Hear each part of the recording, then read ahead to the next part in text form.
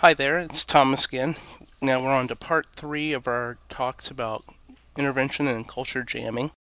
In this talk, I'm going to talk about 5 or 6 contemporary artists who are very involved in the idea of intervention and culture jamming.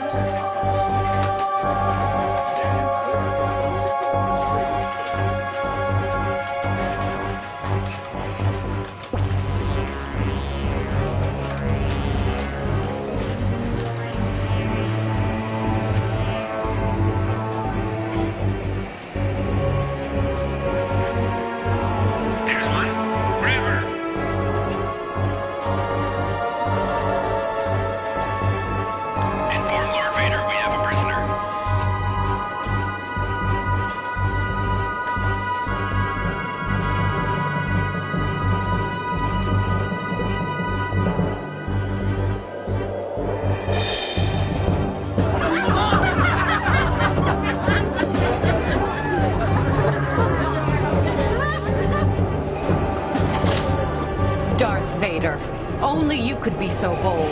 The Imperial Senate will not sit still for this. When they hear you've attacked a diplomatic... Don't act so surprised, Your Highness. We've worked on any military mission this time.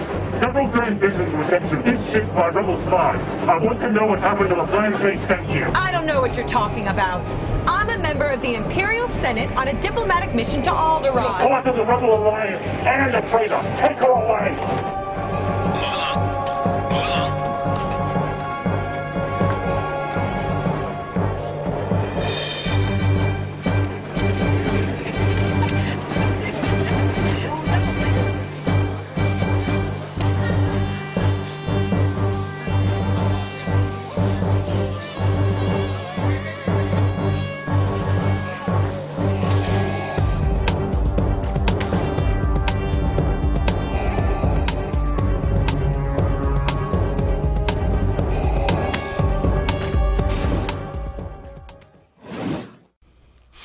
So, Improv Everywhere is an organization out of New York City who do these improvisational actions and entertainments, performances across the city.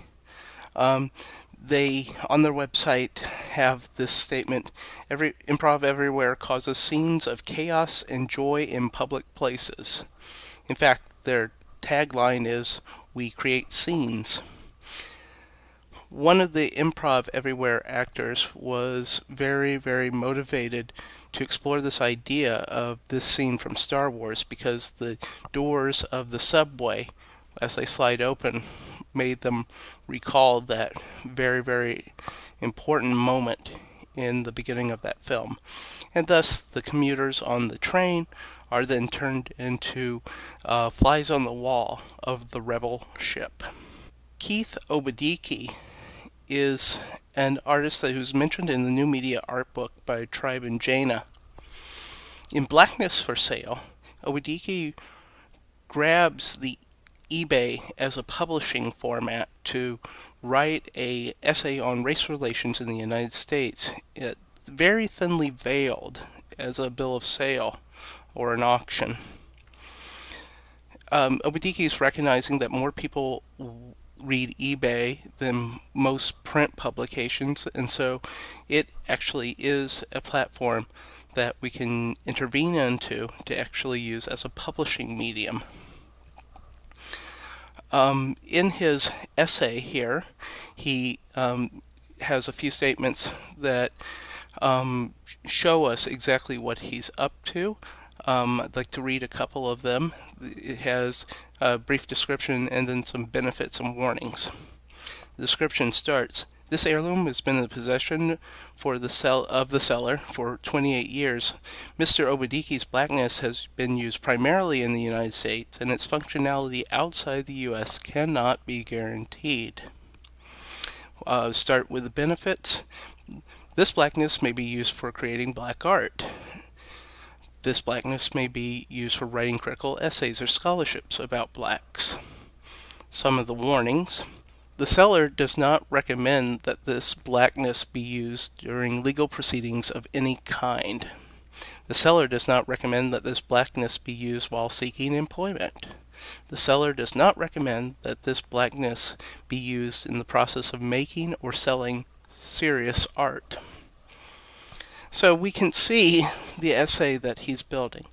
He's talking about these benefits and drawbacks of being a particular race in the United States. Artmark is also an artist group that's mentioned in the New Media Art book by Tribune Jaina, and they're sometimes referred to as a corporate clearinghouse. The folks behind Artmark take on this persona of a corporation in response to the increasing corporate life that we live in. And Artmark then represents this sort of invisible, overarching company who then take proposals and list them so that funders and investors can invest in interventionist acts. Such as the NYAM, it's brought up on this screen here. It was a project in Paris, I believe. In a McDonald's, make and serve real hamburgers made with real fresh meat from the butchers, vegetables from the market, and good bread. This education and taste should be geared especially to children. You, as an interventionist artist, could propose something like this, and people could donate funds to support or sponsor your project. Border Crossing by Bunting and Brandon in the early 2000s is an interesting website. It's a website of information on how to cross transnational and geopolitical boundaries, not going through official channels, not passing through the normal border patrol procedures where they check papers. It was the material in the website as project was not aestheticized. It was very, very brief and blunt. It was like, you have to go here, you have to do this exactly in order to cross this border.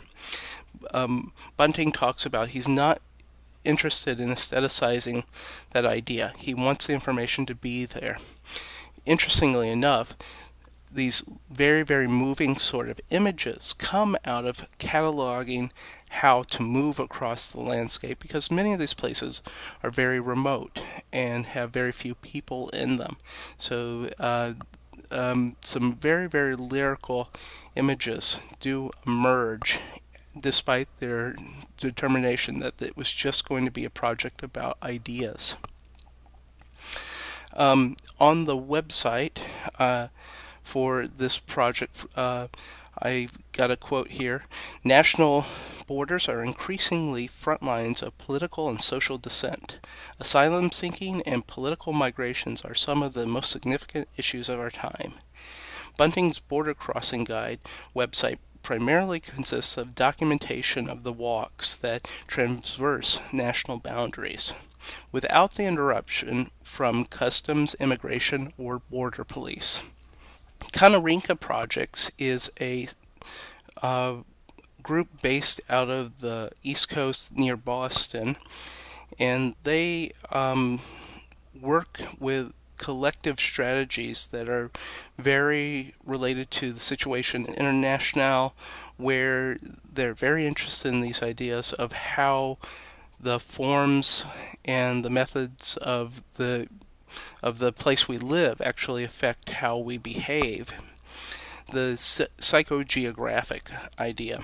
Their methodologies often engage the public through methods like dressing themselves as researchers from the Institute for Infinitely Small Things.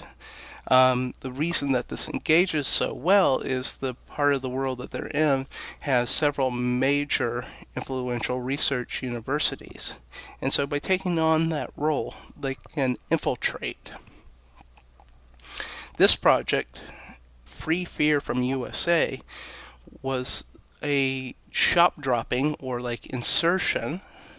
You shoplift, well, shop droppings when you leave something behind, of the New American Dictionary Security and Fear Edition, a new publication made to look like a dictionary by Konorinka. Konorinka Project assets, agents, whatever you want to call them, drop off this dictionary in local bookstores up in Vancouver, Canada. It's an interesting idea to make a dictionary that reflects your time. It's a equal and additionally interesting idea to drop it off or insert it by giving it away and sharing it with the world. So this idea, freeing us from the fear in the USA, and also, here, have some free fear from the USA. Or their projects from a few years back called Corporate Commands, where they recognize that in advertising we're surrounded all the time by these commands. The very famous examples illustrated here is Singular and their command / ad campaign, Roll Over, where the Institute for Infinitely Small Things would assemble themselves on the sidewalks outside a Singular store and then would yell out "roll over" whenever a pedestrian needed to pass. The last artist we'll look at in the slideshow are the Yes Men. And the Yes Men are a team of corporate infiltrators who shit disturb as a profession. They're actually very closely related to the Art Mark group because of interested in these ideas of how corporations affect our lives. The Yes Men are also political activists. They go out to infiltrate businesses, governments, and other sorts of institutions who they feel are engaging in some sort of practice that could be very, very harmful to society or the world. Their films, The Yes Men and The Yes Men Fix the World, document some of the most important actions they've been up to in the last 10 years. This is available both through Netflix and also a legal peer-to-peer video sharing service called Vodo, so please look for it. They specialize in shining a really bright light on social injustice by posing as actual members of the corporation. In 2009, they staged an elaborate reinvention of Swift's Modest Proposal. This process is also known as Vivolium. Let's watch the clip, the tribute video that they put together. You, not a man, you make me whole. Now I know. Well, I knew Reggie because he was our cleaning man in the Houston head office. Reggie was a great worker. He did a great job at our company. Down-to-earth, kind-hearted, willing to do anything for anybody. A giant heart. He's such a hard worker, such a fun guy. He never complained one bit. In fact, we always could tell Reggie was in a good mood because he had a particular way, a very funny way of humming. He would just be singing because that's the type of guy he was. He was just always happy and always just like, you know, when Reggie was there, the workplace was alive, and good or bad, or rain or snow, or hot or cold, he was singing away. It was something. It touched me.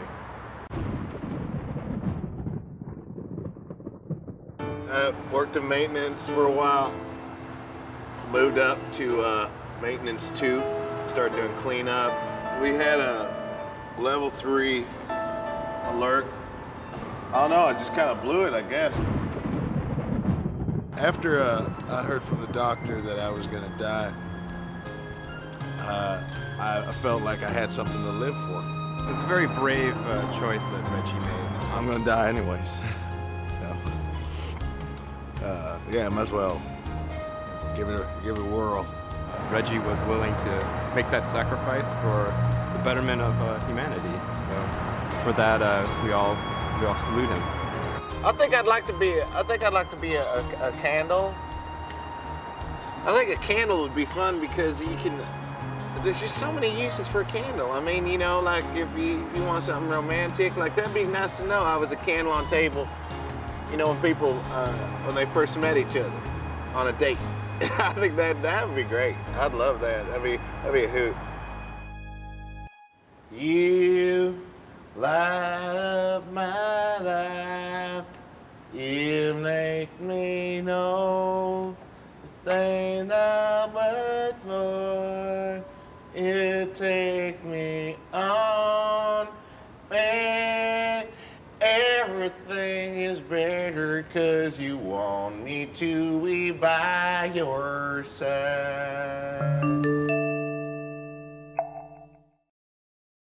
So, the Yes Men, posing as executives of Exxon, go to an oil industry conference in Canada. As Exxon, or in their fantasy world, they imagine Exxon developing a new biofuel.